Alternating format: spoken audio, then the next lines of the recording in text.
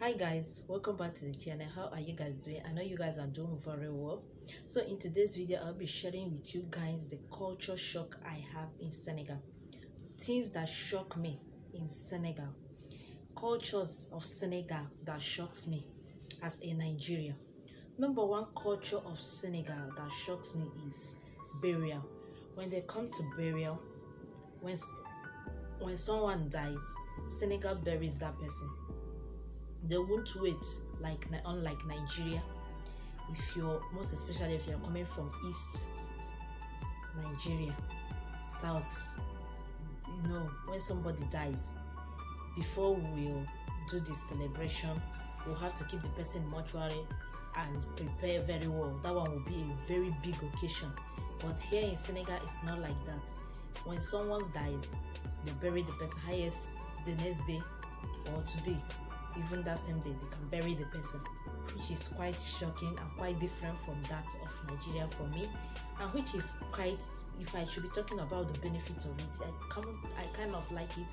Unlike Nigeria, you see someone who hasn't eaten, who is managing to have 3 squares of meal, but when someone die, you see from nowhere they will even go and borrow money to make burial. Like the occasion, you'll be surprised. So this one, I'll say, this one it shocks me, but I really like it somehow. So the way Nigeria is taking this celebration of somebody that dies, burial of eating, is too much. In fact, it's a great occasion in Nigeria, but here in Senegal it's not like that. So when someone dies, they will respect. Number 2 culture that shocked me in Senegal is the way Senegalese people like their dressing, their African fabrics. That is what shocks me.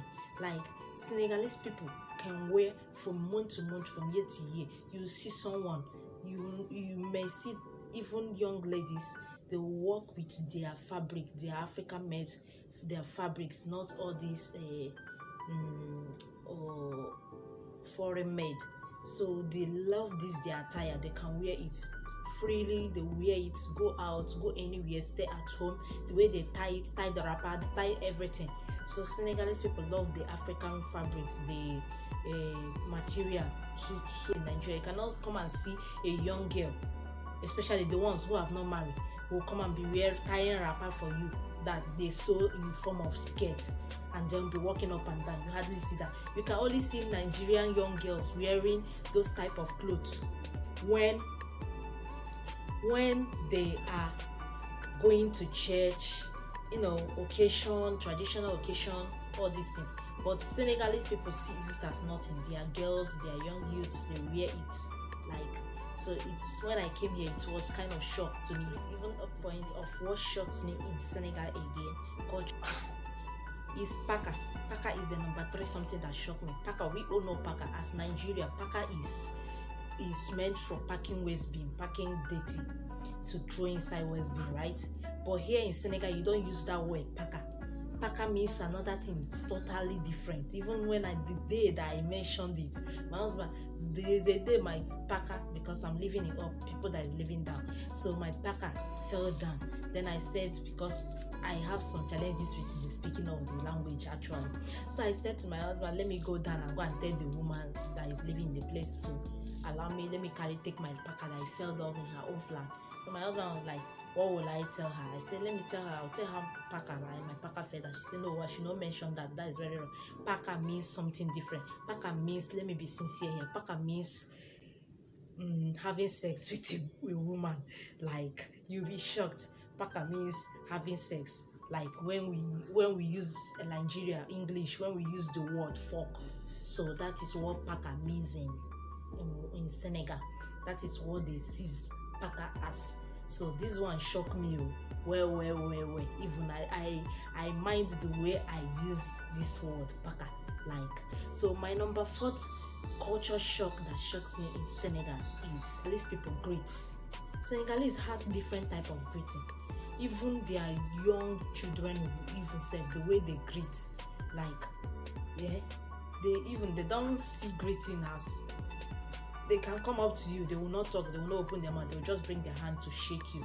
Shaking, that bringing hand, you see a small child, just anyone that feels like greeting will wake their hand to shake you.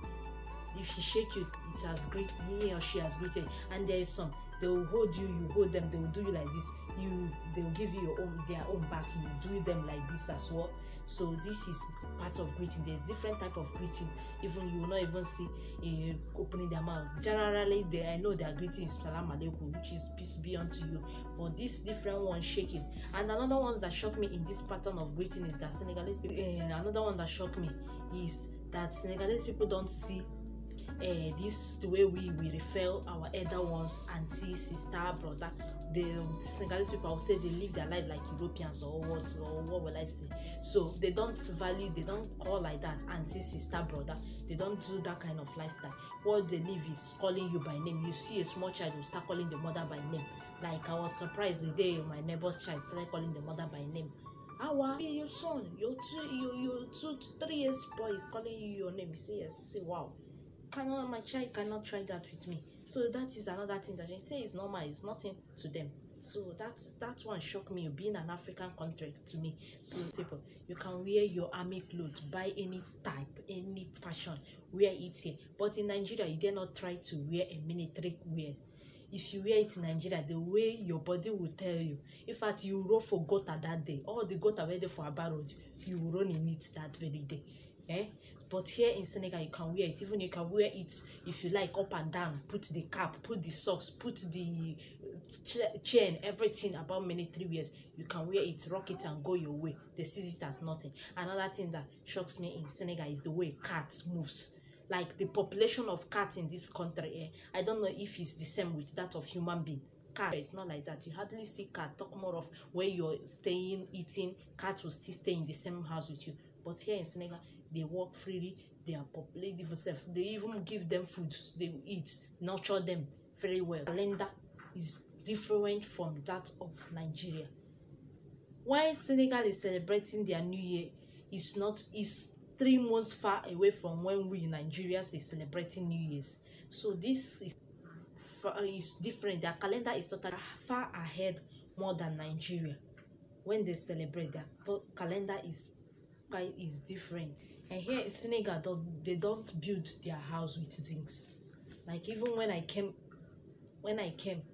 here firstly, I was like, what this house is, there's no roof.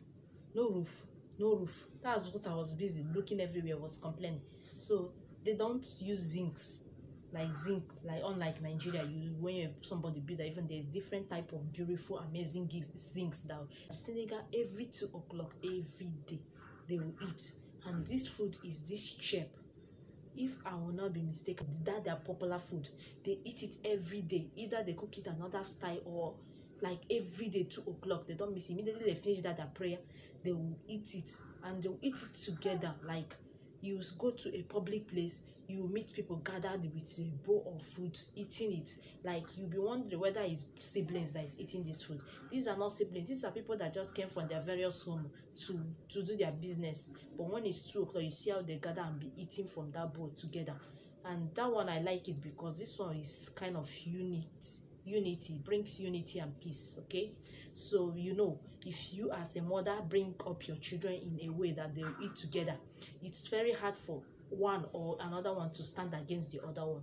So it's kind of unity, and it shocks me the way they gather and eat it. How they do and contribute the money or what, that I don't know. I'm yet to find out about it. Okay, so this is it. I hope you're enjoying this video. If this video is what you like and what you're relating to knowing the culture and the lifestyle of Senegal, be sure to give this video a thumbs up, share, like, and subscribe to my channel if you have not done that already.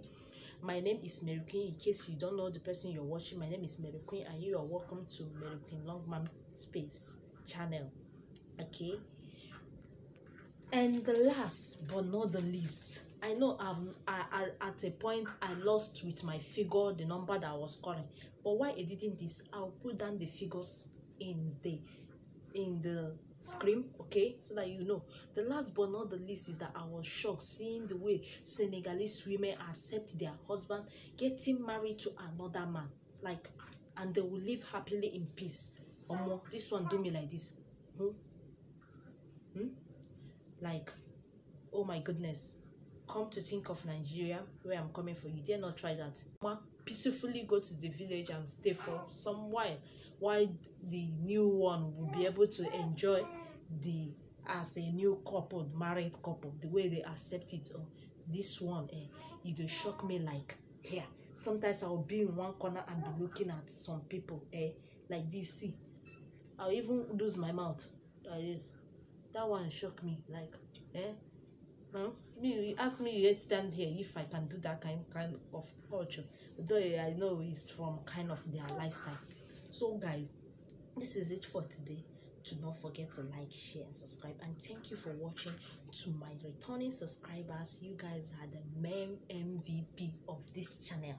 You guys know I've always, from the bottom of my heart, I've always loved you guys so much. I don't care.